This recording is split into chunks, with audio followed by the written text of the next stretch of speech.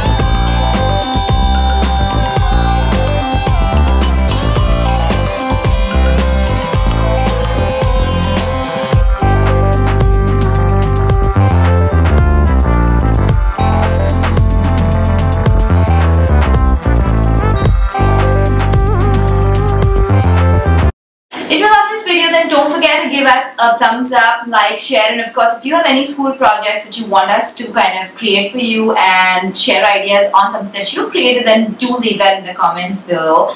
And yes, look forward to seeing you guys next week.